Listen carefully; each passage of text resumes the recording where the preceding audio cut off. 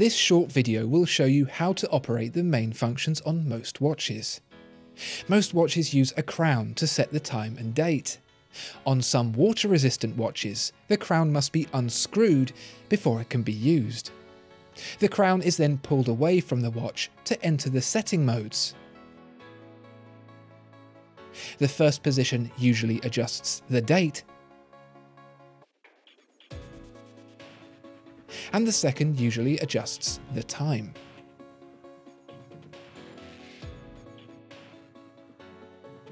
Once complete, remember to push the crown back in and screw it down if required.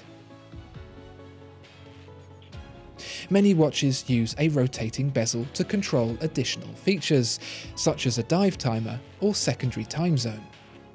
Grip the bezel between the thumb and forefinger and twist to operate.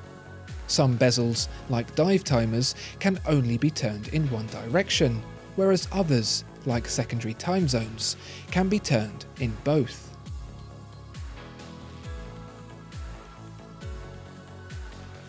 Chronograph watches use pushers on the case to operate the chronograph feature.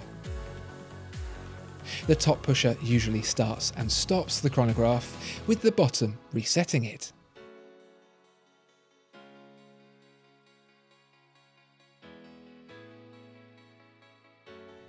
Some functions like moon phases and calendar displays are controlled with hidden pushers.